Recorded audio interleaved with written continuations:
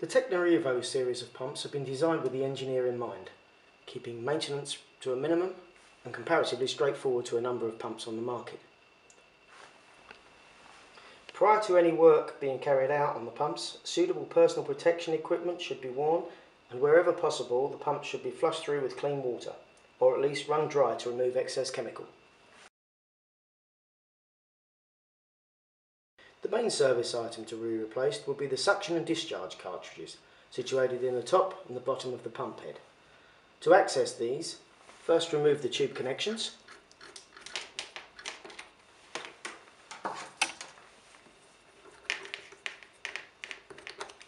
and then release the bleed valve. This will allow air or excess liquid to be removed from the pump head. The suction and discharge cartridges can then be removed using a small screwdriver and replaced with new ones. There is a triangle on the cartridges which indicates flow, and a breather hole for the top cartridge. They can then be inserted back into the pump and the bleed valve retightened. The tube connections can then be replaced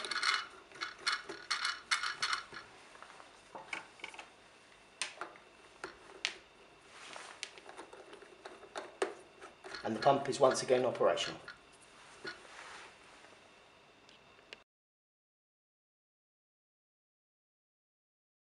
In the unlikely event the pump head or diaphragm should require replacement, this once again is a straightforward operation. Firstly, remove the top and bottom tubes,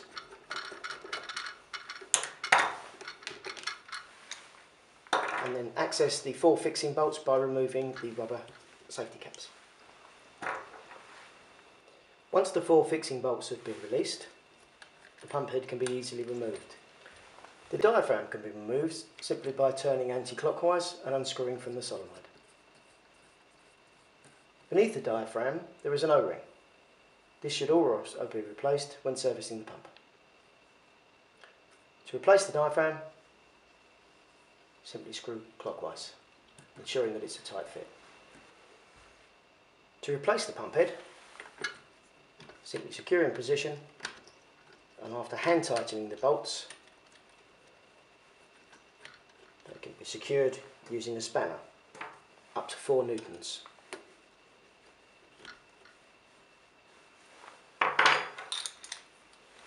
The top and bottom discharge and suction hoses can then be reconnected.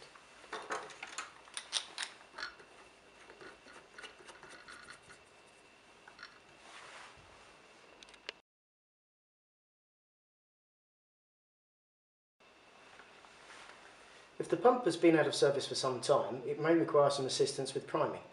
This can be done by releasing the bleed valve, allowing excess air or liquid to be removed from the pump head.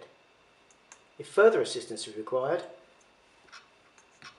a small amount of water can be placed directly under the pump to aid with priming.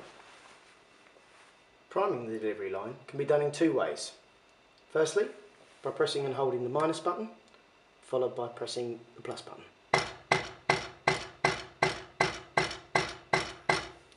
If longer periods of priming are required, simply press and hold the program button, press enter twice to pump functions, change to manual mode by using either the plus or minus button, pressing enter to confirm, escape, and then saving the changes.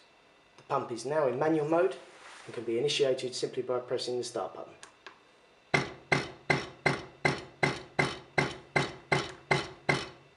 When the required amount of priming is delivered, simply press and hold the program button,